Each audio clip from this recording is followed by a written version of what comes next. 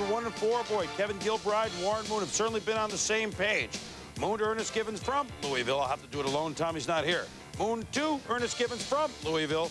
And then Ernest Gibbons, oh, he's so excited. Well, he jumps a little bit off sides. It was a defensive first half. But Moon knows bread and butter.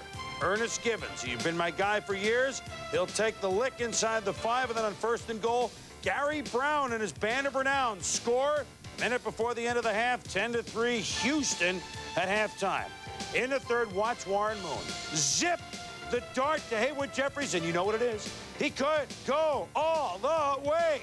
He does. Oilers lead at 17-3, going on to shake, rattle, and roll the Steelers 23-3. So here's a Steeler team that beats Buffalo by 23, follows with a 24-point loss to Denver and a 20-point loss at Houston, and give the Oilers the nod. They were 1-4 and counted out. Since then, they've won 6 in a row, and they stand alone atop the AFC